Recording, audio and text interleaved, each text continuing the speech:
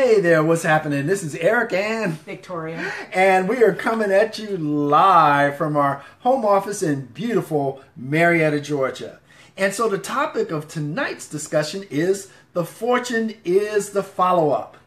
And Victoria has a reputation in the realm of network marketing as the follow-up queen. Boy, she loves the process of follow-up. And I think that has something to do with her sales background. She's got a very strong sales background. But anyway, we're going to delve right into the fortune is in the follow-up.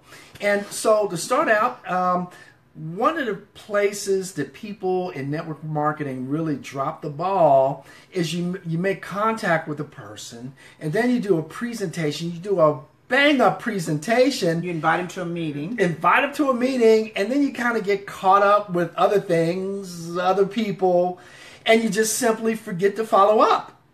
You just drop the ball. They're out there waiting to make a decision or waiting for someone to help them to make a decision. Give them direction. Give them direction. Yeah. You know, people today, one of the things people today desire is leadership. Everywhere you look, people are talking about we're the leaders. People want to be led. And so one of the ways you can lead people is through the process of follow-up. But statistics show that it takes 7 touches in order to make a sale. And that's on average. 7 touches. Yeah, so, how are you going to do it on 1 contact or on 2 contacts? You have to be willing to follow up. And through some of the traditional methods of follow-up are very, very challenging because people just, as I mentioned, people forget, right? What do you think about that, Victoria? It's like if you don't follow up, you don't know where you stand. I want to follow up because I want to know, do I cross them off my list? Do I follow up back with them in a few months or a few weeks? You don't know what it is. And you can't sit there and expect them to come to you. You need to go and be the leader and go ahead and cinch the deal. Find out where their head is. Maybe they had a death in the family. Maybe they're starting a new job. Now, I know a lot of people will say that's just an excuse. And it is to some degree. But if they can't start by 7 o'clock that night, when can we start? Let me stop you there, babe. Because let me ask you out there, have you ever had a day when you were just kind of out of it? Maybe you had a bad day. You got some bad news, right? And somebody approached you about an opportunity that actually might have been a great opportunity for you, but you just couldn't hear it. You just couldn't feel it because you were just not in that mode. You weren't focused. You didn't want to talk to anybody about anything, right? So they contacted you, and what if they just left you hanging and moved on to the next person and didn't get back to you? People's situations and things change from day to day, week to week, year to year. The same person that might have said no to you 2 or 3 months ago, they may have gotten situated with a new job. Maybe they transitioned and got a new apartment or new home or house. Maybe they were having a baby. You don't know what could have gone on in their life. But because that situation might not have been affordable for their time span then, maybe it's better now. The bottom line is you need to find out what the objection is. And you will never know what the objection is until you follow through with a follow-up. Follow up. You will never know. Follow up. Until you follow through and follow up and call them and get back with them, you will not know why. You may just assume they don't want to do it. It may not be that. It may not be that they don't want to do it today. That doesn't mean they don't want to do it and move some funds around for next week. It may not even be money. Yeah. People find money. I think that's an excuse because I think most network marketing companies out there are extremely affordable. Most of them are. People find money for what they want. People do. For that big screen TV. People find money for the worst things. For that cable bill. Or their drugs, or their drinking, or clothes, or to get their hair or their nails done. People find money for whatever they want. I don't care what side of the railroad tracks they are. You will find money for what you want. Yeah. How important it is to you at that time. So money is not an objective. I don't look at it as. What I always find out is their objective because something else is a priority right then and there. Yep. And then that's fine. If they have another priority, find out what it is and find out a date that you can pursue it. Right. And what works for their schedule. Find out what it is. But you can't do that unless you ask questions and you follow up and follow through. Yeah. You got to ask questions. I see the Charlies out there. I know Charlie knows that the fortune is in the follow-up. Definitely. And, you know, the good news is that with the advent of technology in the 21st century, now we have ways that we can follow up to help us out. The process can be much, much more automated. You know, before using the traditional methods where you would have to, you know, keep a list, paper tracking systems and remember to call people. Well, we just don't do that. We don't.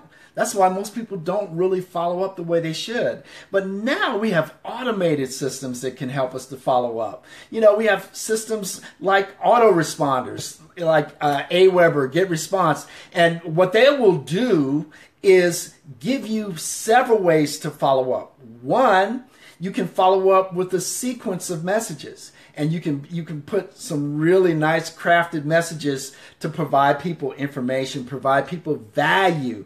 And so they can begin to know, like, and trust you. Because on that first contact, they don't really know who you are. So it takes time for people to get to trust you. It's all about relationships. All about building relationships. And rapport. And that's done over time through consistent messaging and sending people important, valuable content that they can utilize to help them to build their business. That's right. And so you've got autoresponders, traditional autoresponders, but now the newest hot thing is Messenger. So now you can actually use Messenger, Facebook Messenger, as an autoresponder.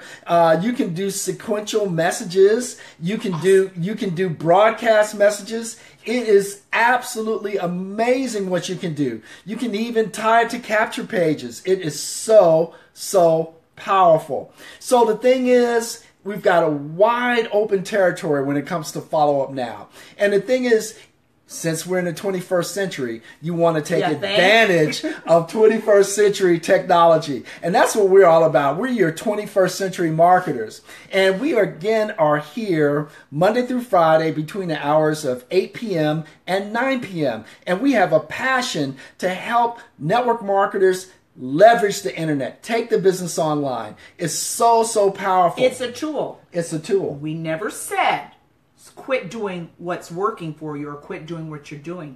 But how much more effective could you be if you had diversity? How many people are you losing or you're missing out on? Absolutely. Because you're doing it just one way. Absolutely. It's kind of like stuck in the mud. You're doing it one way and you're just thinking everybody is just going to go that way. How many people, really think about it, how many people, if you were diverse in your approach and you had online as a tool in addition to what you're using, how many more people? And don't assume that just because you're doing online the old-fashioned way that you're doing it right. Absolutely. Because I see a lot of times people hey, are not well, doing you it know, the thing is, you know, you want to be flexible. You want to adjust with changes in the time. You know, a lot of people look at technology and they're afraid of it. They don't want to touch it. You know, I'm not technical at all. The computers are taking over. The robots are taking over. No. You know, it's a lot easier than you think. You just have to position yourself. Position yourself so you can take advantage of the technology. You should utilize that. You should want to. Because when it comes a lot of millennials and you're out there that could be on your team. There's a lot of centennials, millennials. There's a huge ocean of people that if you're just doing a strictly tradition, you're going to miss them. And who knows? Who knows? Over time, as artificial intelligence takes over, entrepreneurs may be the only people that have the ability to work. Because you know what? we can utilize that technology We sure to can. help us We sure to can. to get to our customers, to get our message out there. So people in the traditional jobs, they're going to be displaced pretty quickly. Really As displaced. artificial intelligence takes over those jobs, it's just a matter of time. Got to be flexible. So don't you And want open. to position yourself to take advantage of the technology instead of waiting by the sidelines and complaining and bitching and moaning about how people are losing their jobs because of robots and because of artificial intelligence? Don't you want to be on the leading edge instead of the bleeding edge? Or being like a lot of network marketers, and I know I've known, I've heard it for years, and I'm quite sure there are people out there that can attest to it right now. You've hit a brick wall. You've gone through your warm market. Been there, You're done not that. great with cold market to begin with, so you're learning. But while you're learning, earn while you learn. Have both. Absolutely. Offline, online. Offline, online. Yeah. You got it. So, Yeah. so that's our quick message for the evening.